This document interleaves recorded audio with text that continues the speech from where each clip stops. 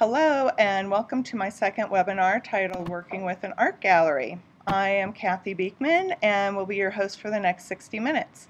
This webinar is a continuation of my first webinar titled How to Approach an Art Gallery.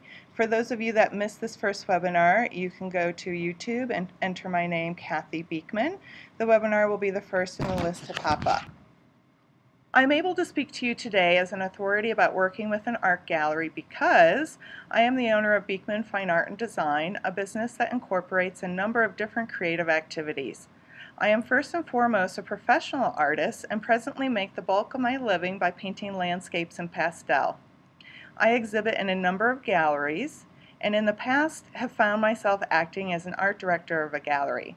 I'm also an art career coach or creative entrepreneur advisor at MSU, and as an art career coach I help build confidence in other artists while also giving them the proper tools that they need in order to reach their artistic goals.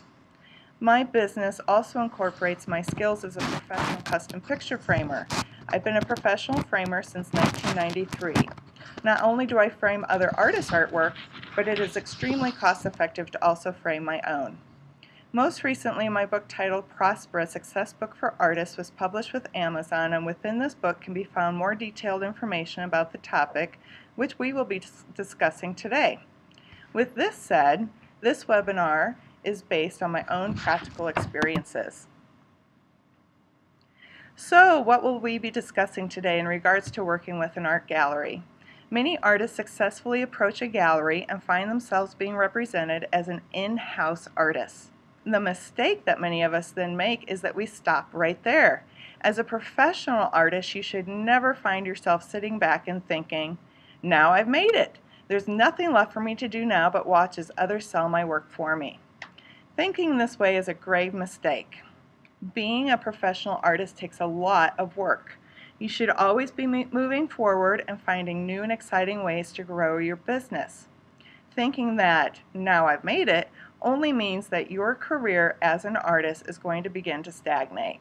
After a while, galleries and collectors alike are going to notice that your work isn't as dynamic as it could be, that you as an artist do not seem as engaged, and that quite simply put, you are going nowhere fast. You can see here on this page, there are a lot of topics that we'll be discussing today to help keep you always moving forward in your art career. And just a few more. Special exhibit, shipping, pricing, contracts, and showing appreciation. We'll also cover those today.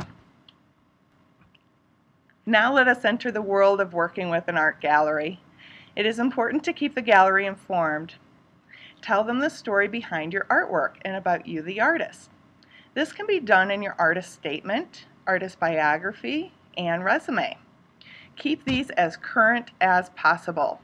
If you are unable to update weekly or even monthly, then be sure to do so at least quarterly. You do not want to seem as though you are a stagnant artist. People want to know what you're up to, what new series you're working on, an award you recently won, which new gallery you're being represented by, and other art activities you've partaken in. They want to know the rest of your story. Why? Because it makes your art more valuable to them. Why? Because they are finding themselves making a connection to it because of your story. It is important to keep these items up to date, but most importantly, be sure that your gallery has access to them. Email the actual statement, the biography, and resume to the gallery so that they can post them to their website and pass them on to your collectors or fans of your artwork. However, emailing them is not enough. You need to keep these items updated on your website or any place else you might have them posted or distributed. Many collectors and galleries frequent places where these items will be present and at times will take a look, especially galleries that you're in and galleries that are looking for new artists. You would not want them looking at an artist statement that is 2 years old and has nothing to do with your current artwork. Nor would you want them to look at your resume only to find the last exhibit you participated in was 3 years ago. They will most certainly wonder why. Are you no longer a working artist? So, we as artists need to wear many hats. One of these hats is the actual creating artist, and the other is the writer. If you feel that you're not a good writer, then ask someone that is to help you. Let's move on to presentation. Professional presentation is a must if you want to sell. I'm absolutely amazed at how many artists spend weeks, months, or years creating their art, but not much time, if any, reflecting on how it will be presented. As a juror for a number of art shows, I always take into account the presentation of the artwork, as it can make or break an artist from receiving an award. Shoddy framing, or a base that does not enhance the sculpture, a poor color choice, or fabric behind an item of jewelry can also lose sales. Use acid-free products when framing. This ensures that the life of the artwork will be long. Completed paintings. Do not present paintings to a gallery that are still wet. Yes, some artists do. When framed wet, the paint will dry and stick to the frame, for one thing. The frame will never come off again, or if it does, it will tear the paint away from its surface. Hung wet, and art patrons run the risk of brushing up against the paint, ruining not only the painting, but their clothes as well. When using glass, an anti-reflective glass is a must. Without it, how can the viewer see the artwork? I changed from a conservation clear glass, which is a glass that has glare, to an anti-reflective glass, and watched my sales soar. It is more expensive to purchase, but you'll make more money in the long run. Make sure that your 3D art is soundly mounted to its base, meaning that the art itself is centered and leveled on your chosen base. Also be certain that the base is clean of any cement or glue. If using a pedestal, it should be an appropriate size, not too big and not too small. Colors for bases are, of course, a personal preference, but a general rule of thumb is to use a light color base for dark sculptures and a dark base for light colored sculptures. The color of the base should ideally show off the sculpture and not draw attention away from it. One of the most important things next to creating unique and interesting art is how the art is presented. Presentation is a factor that is present in everything we partake in. I mean, if we think about whether it's buying a new home or dining at a restaurant, if your dinner was slapped onto the plate and the home you were looking at was dirty, would you feel comfortable about spending your money there? You would no doubt question your purchase or not purchase at all. Bit more about presentation.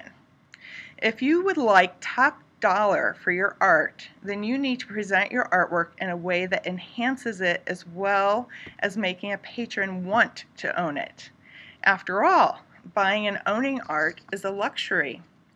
There have been too many occasions where I've gone into an art exhibit and witnessed art that was presented in a way that gave the impression that the artist had little respect for the work they were showing.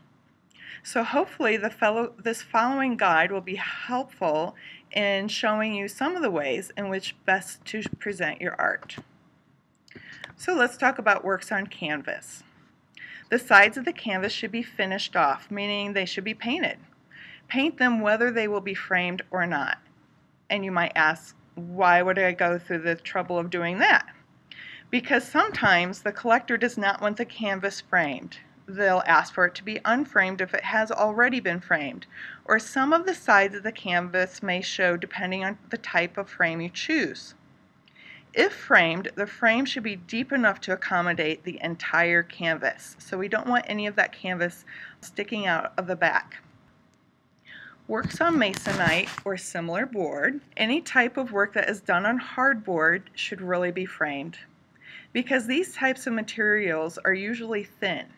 So it's best to add the support a frame can offer.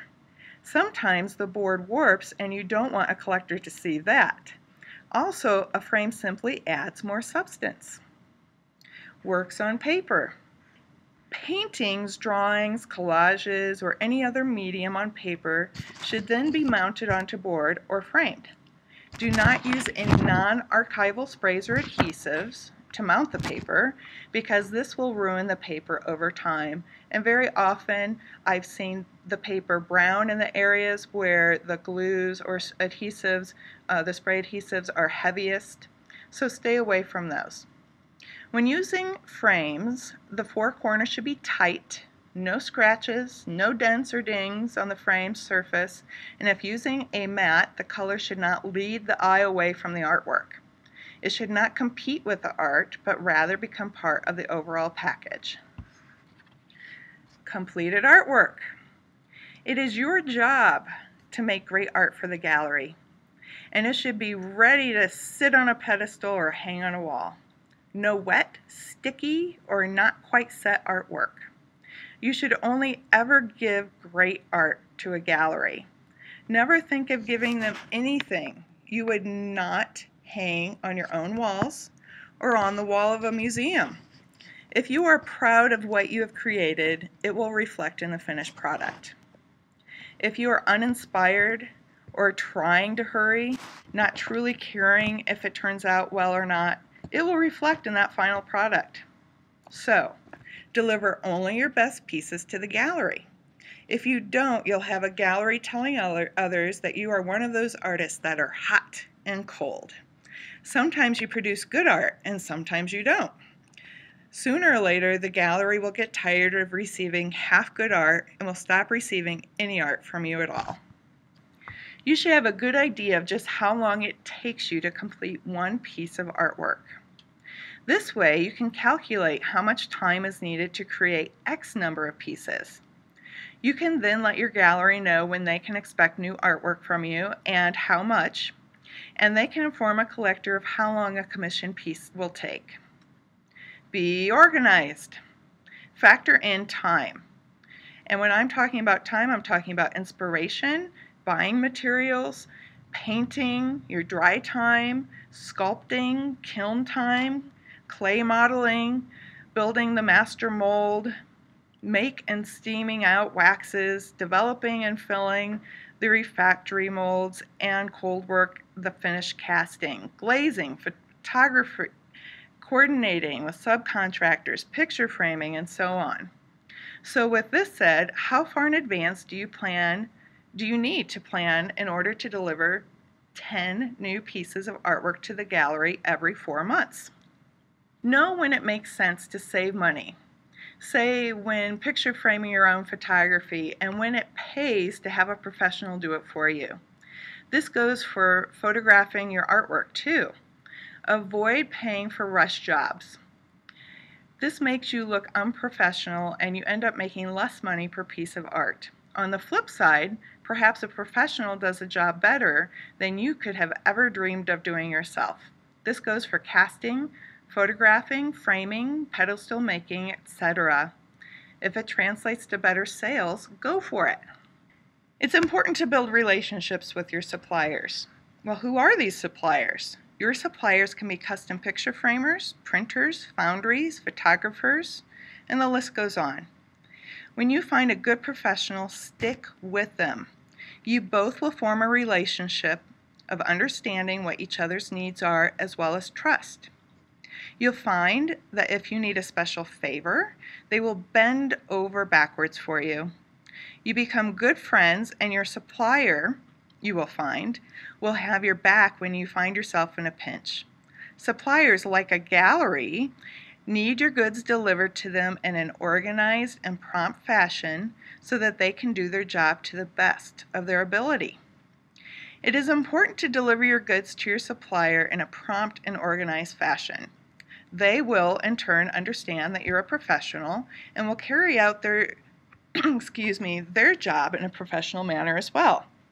Once you have a supplier you are happy with, know that they are good at what they do, and know if something you are requesting will not work. So trust them and get out of their way.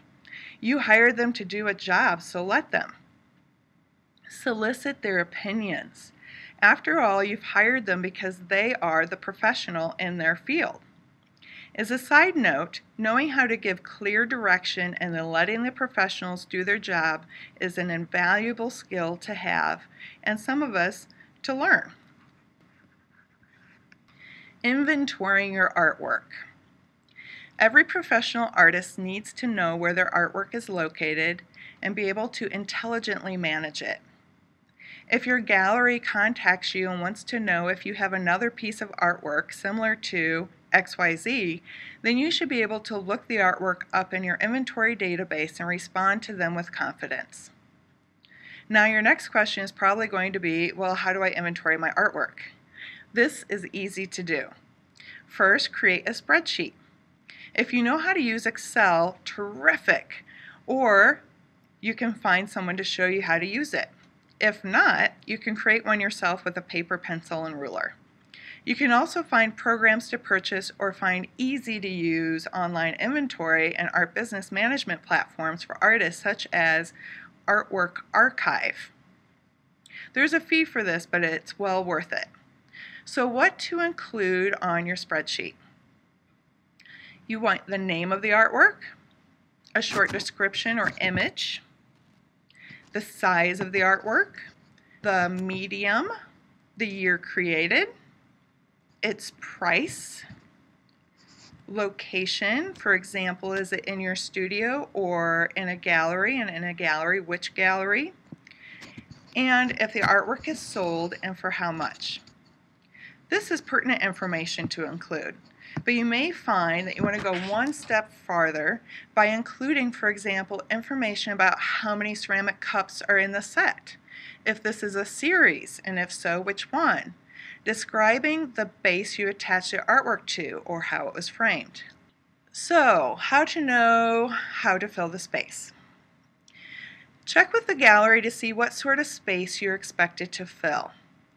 Ask for the height and width of their wall dimensions, and don't be afraid to ask this sort of question. Asking a question like this only shows that you're a professional trying to do your best at satisfying the gallery's needs. Does the gallery have pedestals that will hold your work? Is the pedestal surface wide enough, and is the pedestal strong enough? Are the pedestals clean? What are their color?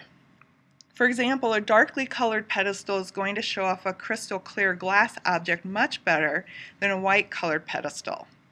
Wall color is important too. If your 2D art that will be hung on a white colored wall is also white or very light, the artwork may very well become lost. Best to then mount the artwork on a darker backing or delineate the artwork with darker framing. Also, do you need stands for your artwork? Are the stands to become part of the artwork, or are they transparent so that they do not detract from the artwork and so disappear into the background? If your 2D artwork is heavy, a good question you will want to ask the gallery is if they have someone that can mount very heavy objects on their walls. Good lighting. Lighting is extremely important. If the artwork cannot be seen, it will be very difficult to sell it. Window lighting is best. Ceiling lighting is a must.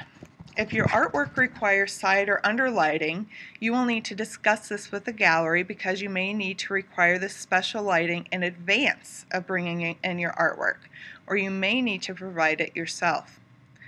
Moral of the story: practice hanging, presentation, and lighting in your studio space. This way you'll know specs for lighting, if you will be in need of special background colors, or if you're going to need a 360-degree view, and then you can discuss this all with the gallery. Lastly, how many pieces of artwork will you need in order to comfortably fill the space? If you are unable to view the space in person prior to delivery of the artwork to the gallery, then call them and again ask for dimensions, and it never hurts to ask for photos. A special exhibit. It is perfectly acceptable to ask if you can have a special exhibit in a gallery that you are already represented by. After all, your relationship with this gallery is a business one.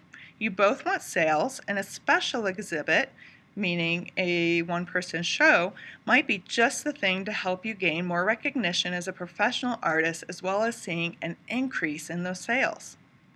If you are granted a special showing of your artwork, where you get to fill a room or rooms at the gallery or the whole gallery itself, this is an opportunity that you will want to announce. You will want to, of course, announce it on your website, as well as social media, and perhaps a special e-vite, but you will also want to send a physical postcard out to friends, family, collectors, and potential collectors. Discuss with the gallery who will be responsible for mailings and the costs involved. This may very well be in your contract, so look there first before asking. What should be present on the postcard? A high-quality image or images of your artwork. If you have an image of your artwork, the dates the show will run, the day of the reception, if there is one, the time of the reception where the show will take place, and that you are the artist that will be present.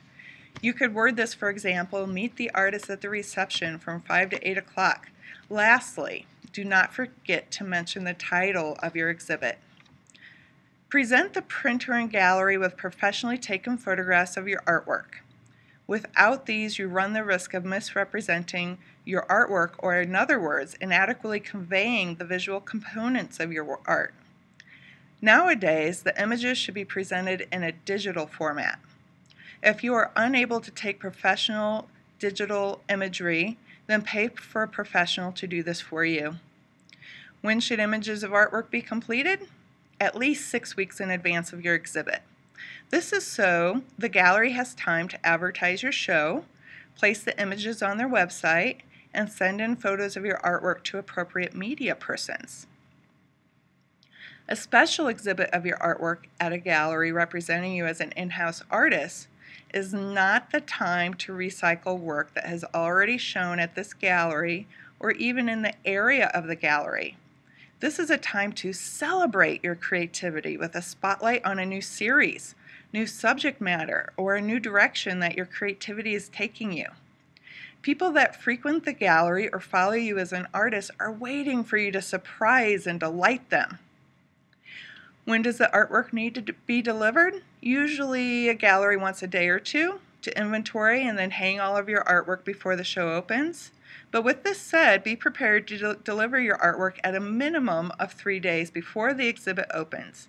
At times, I've personally been asked to deliver a month out in advance. Word of advice: nail down that delivery date well in advance so that you can plan ahead. When packaging to deliver, package each item as though it is going to be dropped, sat on, or thrown.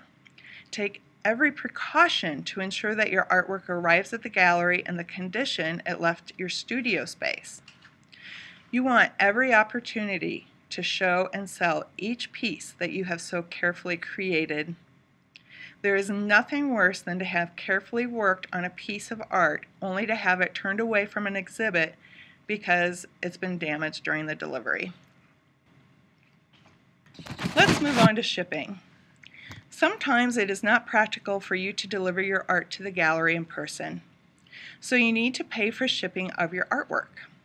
First of all, it should state in your contract just who is responsible for the shipping to and from the gallery. Sometimes the gallery is willing to pay for both, and sometimes just the return of unsold works. With this said, check with the gallery to see what their shipping practices are. Perhaps you have special instructions for the shipment of your artwork or just a particular piece. After all, if the artwork does not sell, you would like to have the opportunity to sell it elsewhere. And if it is not packaged properly for its return to you, and therefore breaks, the opportunity for that sale is lost. If you're doing the shipping, then find out in advance what the boxes will cost and how much time it will take for them to box, say, 15 pieces, and how long it will take for them to get to the gallery. It is also a good idea to have your boxes labeled in some way. For example, box 1 of 15. You should also have inventory sheets of what is in the box 1 of 15. And then one inventory sheet will go to the gallery and one for yourself to be used in the future as reference. And these shipping methods are used when you yourself cannot take the work directly to the gallery. It does cost good money to ship your work appropriately, but the investment is worth it in the long run in making sure that your art arrives safely. And always, always ensure your artwork. If you're able to deliver in person, measure your vehicle. Is it large enough to deliver your artwork to the gallery? Will the vehicle hold all 16 by 20 package paintings or fit the 6 foot by 2 foot by 3 foot sculpture? If not, prepare in advance to borrow or rent an appropriate vehicle. Pricing. Most artists have a question about pricing at some point in their career, and usually it's early on. We discussed pricing a bit in the first webinar titled How to Approach an Art Gallery, and now I'm going to discuss it just a bit more here. You and the gallery are a good match, and they're now representing you, so raw yay. You've been with them a while and they're selling your artwork. It is perfectly all right to discuss raising your prices with them. But when it comes down to it, trust the gallery when you should or should not raise them. If you do raise your pricing, keep in mind that pricing should remain the same across the board. This means that artwork in all galleries, art exhibits, your studio, and even at art festivals have the same pricing per size or piece. In other words, similar works of art should have similar selling points. Keep in mind that this is based on unique characteristics of your art in combination with outside art market influences. So, rule of thumb, be clear and consistent in pricing your art, because this will give you credibility as a professional artist. The contract. Review your contract annually. Both you, the artist, and the gallery should review, sign, and date. Pay particular attention to insurance coverage, commission split, if discounts are given, and when you can expect a check after a sale, and who is responsible for what when it comes down to paying for advertising and shipping. Once you're both in agreement, then both of you will sign and date the contract. Make sure that you each have a new copy of the signed agreement. Showing appreciation. Are you happily working with your gallery, or are you unhappy? If you're happy with your gallery and they are working hard for you, you should thank them. If you're not happy with them, then it is time to find another gallery to represent you. There are many ways to thank a gallery. A nice thank you card for letting you have a one-person exhibit, a quick text message for the great sale, a nicely written email thanking the gallery for picking up a large body of artwork from your studio, or you can send a gift of general appreciation. Actually receiving a phone call from you is one of the best ways to say thank you when you're unable to do it in person.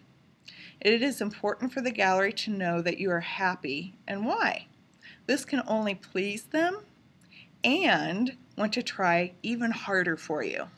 I have a few more general words of wisdom. Save all of your correspondences that you have with the gallery. Having a file folder on your computer that you can quickly reference should there be what you think is an error on the gallery's part or the gallery on your part, may be easily rectified by finding the correspondence that speaks to the situation at hand. If you can't remember when you were to deliver new artwork, who is to pay for the postcards, or what the address of the collector is so you can ship the commissioned artwork directly to them, all of this information may very well be in the correspondences you have had with the gallery. Look here before you get bent out of shape over a misunderstanding or call the gallery for information that they've already given to you. Refer clients to the gallery. This shows that you're willing to work with the gallery and that you're proud to be represented by them. Going to the openings, especially if they are yours. Openings have many benefits. They are highly sociable and incredibly important networking events. The gallery staff get to know you, which is very important in being able to sell your artwork to the public. And collectors get to know you and ask you questions about you as an artist and your artwork. Again, you're helping create that story. The one question you do not want them to ask is, where's the artist? And be patient. Some collectors do not buy right away. They want more of a story, and so will purchase once they have become more attached to you and your artwork. Finally, the one thing that all successful gallery artists have in common is that they do not give up. If their sales are not soaring, they find a way to make them soar. If they're not happy with the gallery that is representing them, they find a way to fix the problem. If they make a mistake, they admit to it and they move on. If they fail at making a deadline, they apologize and they promise to do better next time. Not giving up means these successful artists aim high. They won't be beaten. They take responsibility for failure. They learn from it and start all over from a stronger position. If you want to be a successful gallery artist, then continue to pursue this dream and never, ever give up. Thank you so much for joining me today. I do hope that you found this webinar useful. If so, you will also find my book, Prosper, a Success Book for Artists, invaluable. It consists of 12 chapters packed with tips and real-life experiences geared toward the beginning and established artists alike, and you can purchase my book on Amazon. As an MSU Create Advisor, I am also available for private advising. You can contact us through our MSU Creates website to begin our program today. Thank you so much for joining me. It was a pleasure being invited to facilitate this webinar and speaking to you on this topic. Thank you.